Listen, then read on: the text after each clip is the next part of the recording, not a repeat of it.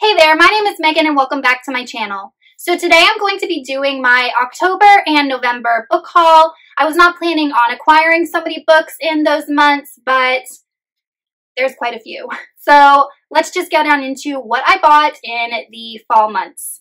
The first book is none other than The Queen of Nothing by Holly Black, which is the final installment in the Folk of the Air series, which is a YA fantasy series that pretty much everyone has heard of and is talking about. I have already read this and really enjoyed it, so I'll give more in-depth thoughts in my December wrap-up. The next book I got, of course, is The Burning White by Brent Weeks. This is the fifth and final installment of the Lightbringer series.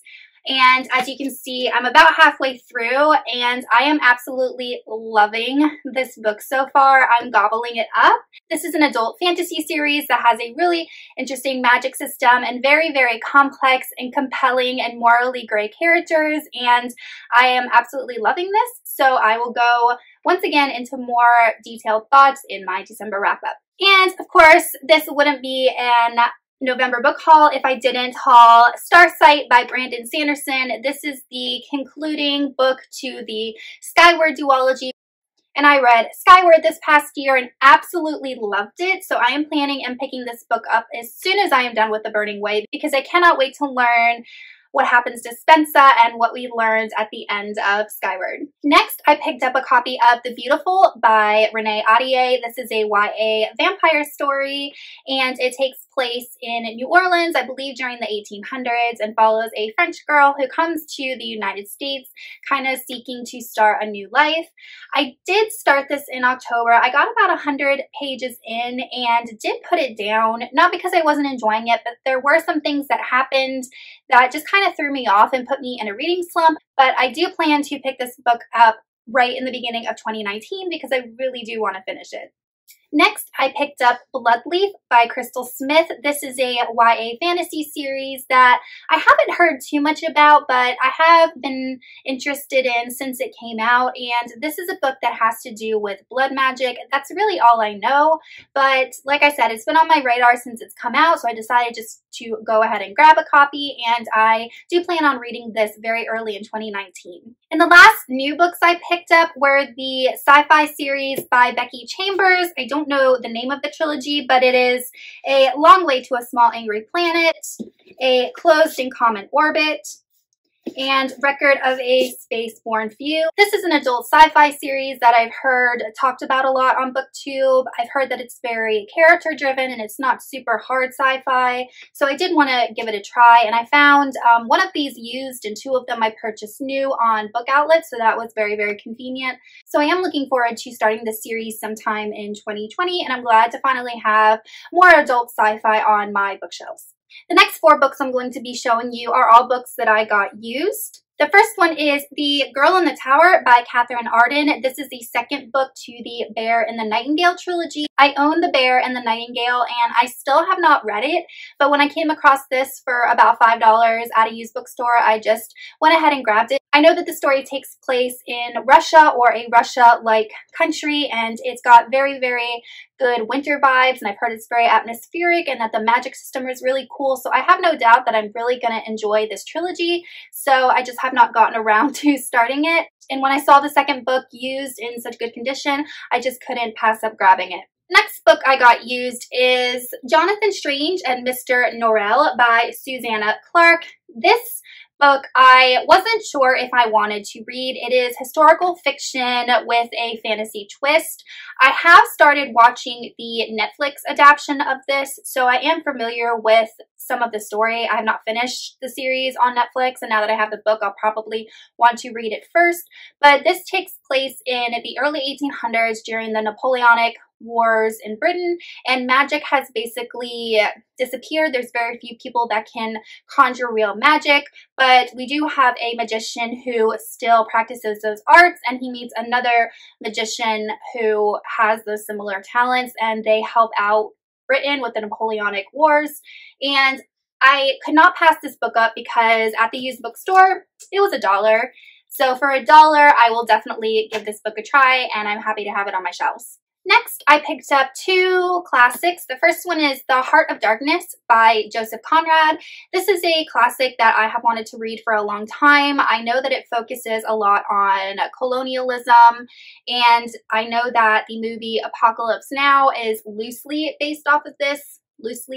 So it's always kind of piqued my interest, so I'm glad to finally have this in my possession. It's not a terribly long book. This edition does include, I think, some of Joseph Conrad's short stories, so I went ahead and grabbed it for $1. I really couldn't pass it up.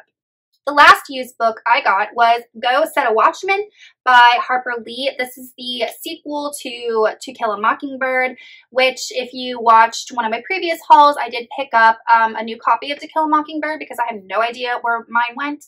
And this is in perfect condition. I cannot believe this is a used book. I don't think it's ever been read. And once again, I got it for $1.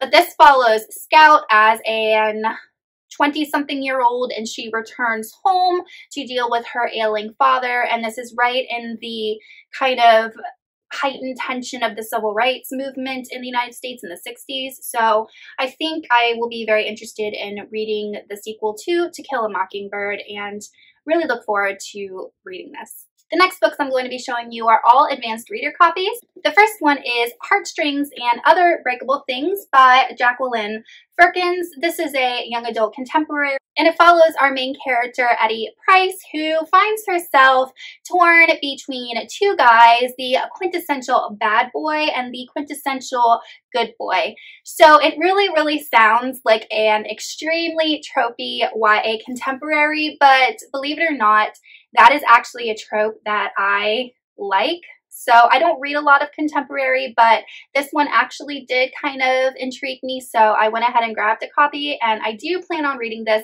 I don't know when because I really have to be in the mood for contemporary, but I do want to eventually get to this. And this has a release date of December 2019. I'm not sure what day, so this actually might already be out. The next advanced reader copy I have is The Stars We Steal by Alexis. I don't know if it's Dawn or Dawnae. I'm not sure how to pronounce her last name. But this book I originally thought was sci-fi, but it was actually classified as romance, which kind of threw me off. And then I've heard this book described as The Bachelor in Space. So I don't tend to gravitate towards romance very often, but the fact that it is in a space setting really interested in me. And it follows a girl named Leo. She is a princess, and she's found out that her father has pretty much squandered their fortune, and she ends up coming back in contact with a childhood friend who has made something of himself, and he is one of the most sought after bachelors in the galaxy, and Leo has to kind of compete for his attention and affection amongst other bachelorettes. So definitely an interesting concept, and I do look forward to reading this. And The Stars We Steal comes out in February of 2020. The next book I have is The Queen's Assassin by Melissa de la Cruz. I have never read anything by Melissa de la Cruz, so I'm interested to see if she's a writer that I mesh with.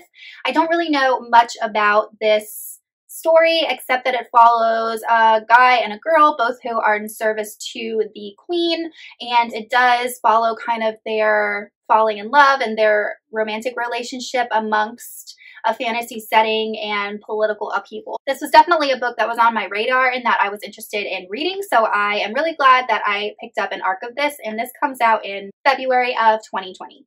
The next ARC I have is Greythorn by Crystal Smith. This is the sequel to Bloodleaf. I don't know if that is going to be a duology or this is the second book in the series. Since I haven't read Bloodleaf, I really can't say anything about this book. I know nothing about it. All I know is that it comes out in March of 2020, and I will probably be picking it up as soon as I read and finish Bloodleaf.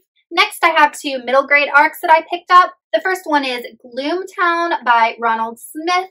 This follows a boy and a girl who take a job at this spooky mansion, and we find out that the owner of the mansion and their employer is more than he seemed and a little bit sinister, and they have to protect their city from this evil force. And finally, I picked up The Thief Knot by Kate Milford. This is a green glass house story, which I did not realize was a really popular middle grade series.